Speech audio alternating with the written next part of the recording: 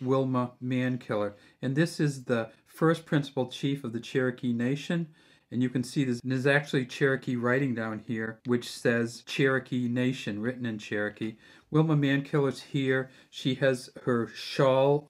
This is the Cherokee 7-pointed star here. This coin was engraved, and the medalist was Benjamin Sowards and Phoebe Hempel. So you can see the BS over here, and you can see the PH there for Phoebe Hempel. At the Denver Mint, they made 297 million of these.